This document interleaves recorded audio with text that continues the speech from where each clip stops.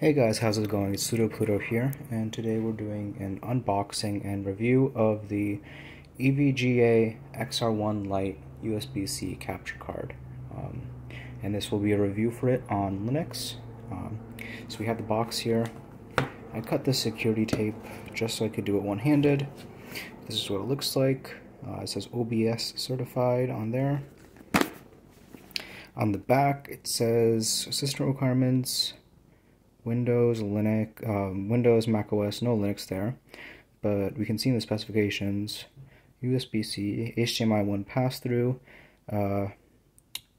It goes, the pass-through resolution is I think 4K 60 FPS, but the max capture is 1080p 60 FPS, which is I think the max fine you already want to do for like streaming or recording for YouTube and Twitch. That's 1080p 60 FPS.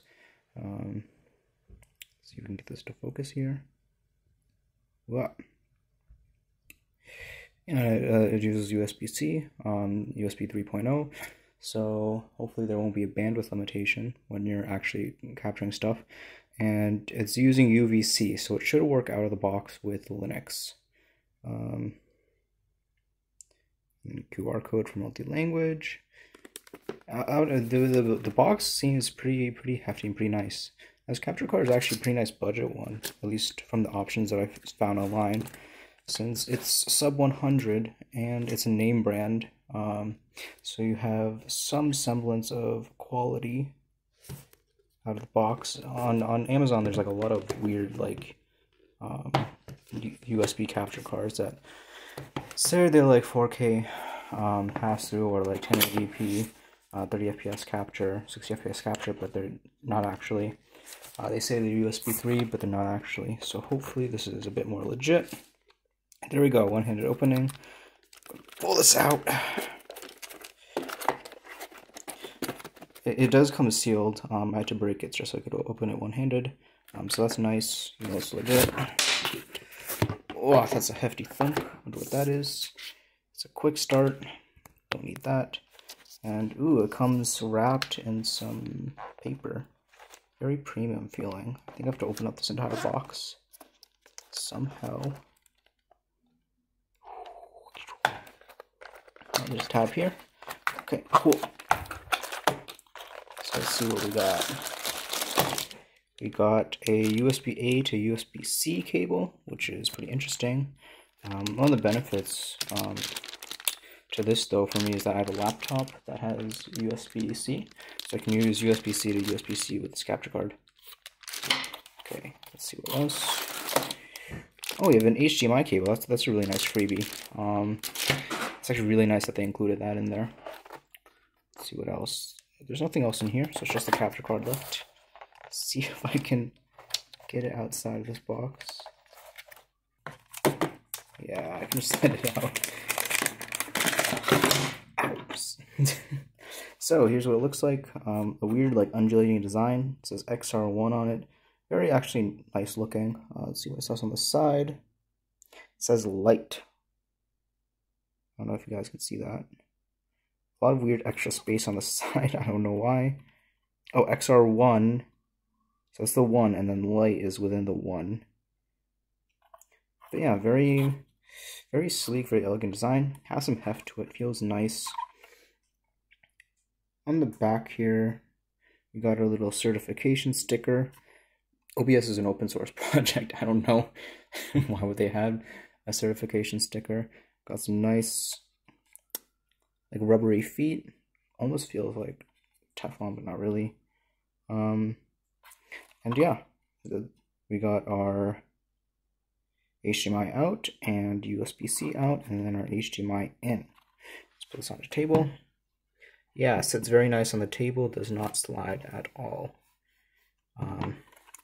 Feels like a pretty good piece of kit. So let's actually hop into Linux and check it out.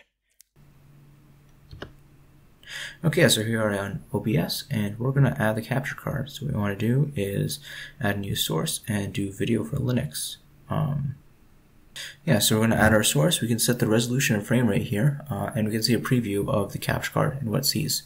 So once you add it, you can also add the audio device, for the capture card, because it will capture the HDMI audio. You want to set it up with the mixer. But first you need to change the audio settings in the settings panel. So I put it under auxiliary. And you can see the capture card shows up there as analog stereo. And once we select that, we just hit apply.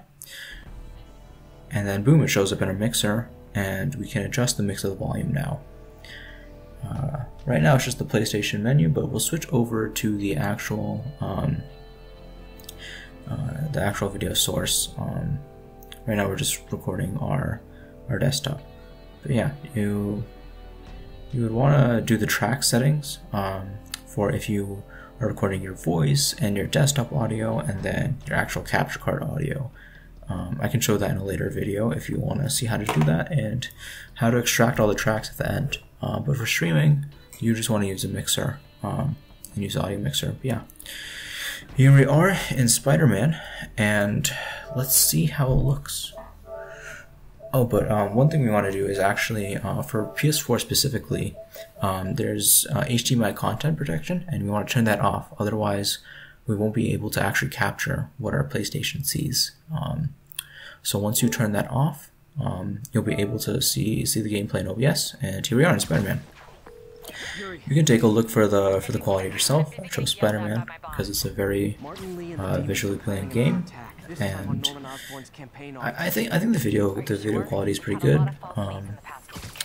Any like capture compression is probably going to be overshadowed by your actual encoding the video compression. So as a capture card, an entry-level capture card, for someone on Linux, this is a very good buy in my opinion. The quality is very good. It does 1080p 60 fps, 4K 30 fps. All in a very nice, clean, and neat package. Before this card was released, there was actually no kind of like alternatives. But yeah, hopefully you guys enjoyed, and see you guys later. Pseudo Pluto out.